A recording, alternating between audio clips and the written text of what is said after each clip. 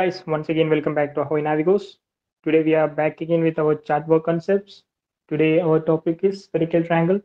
So we are going to discuss about spherical triangle and the things related to it. As we all know, a spherical triangle is different from normal triangle. These are having three sides and we have three angles for spherical triangle and there are more difference. So let us see what are the spherical triangles and its conditions. First, let us discuss about the angle case. Any angle inside spherical triangle should not be more than 180 degrees. That is the first condition. Sum of three angles of any spherical triangle should not be more than 540 degrees. As we said, we have three angles for a spherical triangle. Sum of all three sides, all three angles of a spherical triangle should not be more than 540 degrees. Now, next point, let us see about the sides. As we said, any side of a spherical triangle should not be more than 180 degrees. Similar to the case of angle, angle also should not be more than 180 degrees. Similarly, the side of a spherical triangle also should not be more than 180 degrees. Now, in case of sum of three sides of any spherical triangle should not be more than 360 degrees. In case of angles, we said that sum of three angles should not be more than 540 degrees.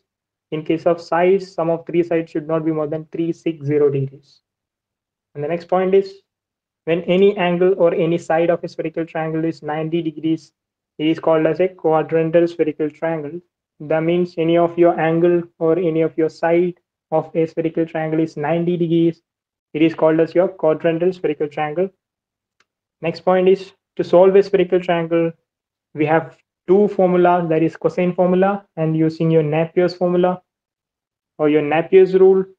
So let us see what is the condition to either decide to use your cosine formula or your Napiers rule.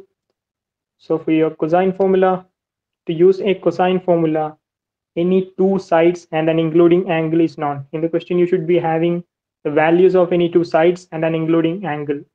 Then only you can use your cosine formula, or else we have one more condition in which when all three sides of a spherical triangle is known. That means if you know all three sides of a spherical triangle, or if you know two sides and an included angle, you can use your cosine formula. Next comes your Napier's formula. That is, you can use it when you have having a spherical triangle that is a quadrantal spherical triangle. That means your angle is 90 degree or your side is 90 degree. So now let us see detailed into it. First thing, you have your cosine formula. Suppose this is your spherical triangle. You're having angles and capital A, capital B, and capital C, and you have three sides, small a, small b, and small c. So the cosine formula states that cos of any angle, any of the angle can be A, can be B, can be C, is equal to cos of opposite side minus cos of adjacent sides. That means cos of adjacent side 1 into cos of adjacent side 2 divided by sine of adjacent sides. That means sine of adjacent side 1 into sine of adjacent side 2. So this is your formula of cosine formula. Let us look into an example so that you will get to know about it better. For an example, let us consider this as an angle. So cos of angle means cos of A is equal to cos of opposite side. Opposite side to this angle is this small a. So your opposite side is cos A minus, next is cos of adjacent sides.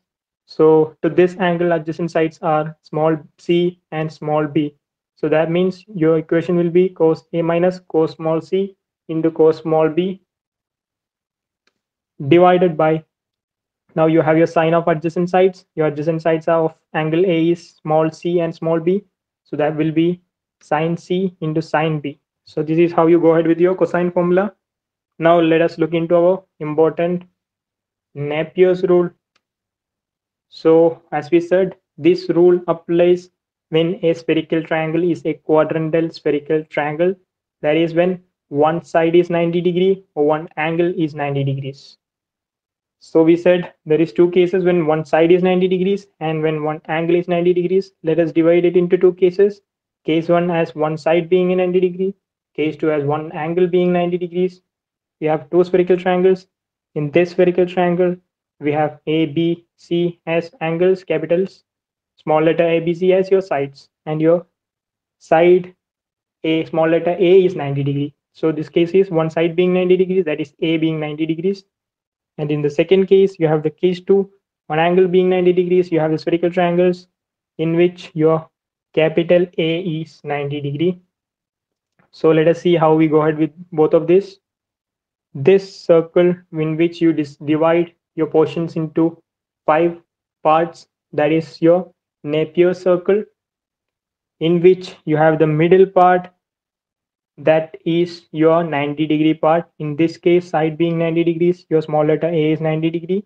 And in this case, your angle being 90 degree, that will be your mid, that is A is equal to 90 degrees. Next thing, we need to fill this Napier's circle to use your Napier's formula. So let us see how to fill this Napier circle. What we need is, we need to move clockwise to fill this Napier circle. This is clockwise. Similarly, if you consider this A 90 degree, we need to move clockwise. That is this direction, clockwise, clockwise. So we consider A is equal to 90 degree. So if we move clockwise, what is the next? That is your angle B. So you need to move, filling your Napier's circle in clockwise direction. So it will be angle B here. That means if you move 90 degree, first come B. So B here. Next thing, what next you have is small letter C. That will be 90 minus C. That is how. In this Napier circle, what is main concept is that the two large portions that will be without 90 degrees minus, that is straight that angle, and the three bottom segments, small segments, are having 90 minus that particular angle what we are having getting in your clockwise direction. So let us fill further. Next thing what we have is angle.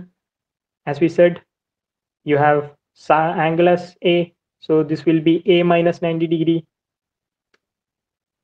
And the next thing what we have is B, so that will be 90 minus B. And the next thing what you have is C, that will be your upper segment, so it is directly C. It is C. So we filled your side being 90 degrees Napier circle. So now let us fill angle being 90 degree Napier circle. Similar way, you have A is equal to 90 degree, you have A. If you move clockwise, you need to fill clockwise your Napier circle. Also, you need to get the values from your spherical triangle clockwise. So from A, if you move further, it's B coming. So you apply your B over here, upper segment. So no 90 minus. This is B. Next thing what you have is C, and it is lower segment. So it is 90 minus C. And next thing what you have is A. So that will be 90 minus A. Next thing what you have is B, 90 minus B. Next thing what you have is small letter C. So that will be, it is upper segment. So no 90 minus, it is straight the angle C. Two things what you need to observe in side being 90 degrees and angle being 90 degrees. Everything is same, but only in this case, your lower segment, if it's side being 90 degrees, you will be writing it as A minus 90. And if it's angle being 90 degrees, it is 90 minus A. That is the only difference you have. The rest everything is same, clockwise and anti-clockwise, clockwise, and the spherical triangle also being clockwise. So this is how now you have your Napier's formula. So let us see what is Napier's formula.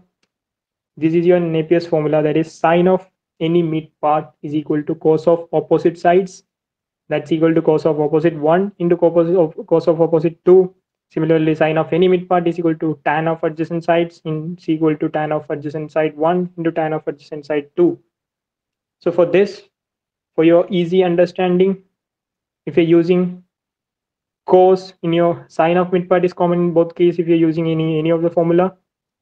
If you're using cos, see it's O, you will be having opposite sides, that's O. If you're using tan, A adjacent, you're using adjacent sides. So that is how you easily remember the equations. So let us see how we use these equations in your Napier's circle. So we need to know what is the mid part, what is an opposite side, what is an adjacent side. Your mid part is nothing but any segment that you select. You can select C, you can select B, you can select 90 minus C, anything. Any side that you select, that is your mid part. Suppose if I select C, that is my mid part, then my opposite sides will be A minus 90 and 90 minus C. That is not adjacent to your mid part. And your adjacent sides will be 90 minus B and B, that which is adjacent to you. So this similarly here, if you select B as a mid part, your adjacent sides are small c and 90 minus capital C, and your opposite sides are 90 minus capital B and 90 minus small a. So these are your mid part, opposite sides and adjacent sides. To solve your Napier's rule, you should be knowing some parts from your question. Let's see if you know B and if you know A minus 90, and you need to find 90 minus B. So if you look into it, you can take B as a mid part and 90 minus B and A minus 90 is your opposite sides. So applying your opposite side formula of Napier's rule, you have sine of mid part, that is sine of B is equal to cos of opposite side is A minus 90 into cos of 90 minus B. What you need to find is 90 minus B. You know B, you know A minus 90. So you can easily substitute the equation and you can get the value of 90 minus B. That will be sine of B divided by cos of A minus 90 will give you cos of 90 minus B by just transferring the equation here. So this is how you go ahead with your Napier's rule about one side being 90 degrees and one angle being 90 degrees, and you solve your spherical triangles. I hope you guys understood. If you have any doubt, put in comments. We will get to you. This is Ahoy Navigos signing off.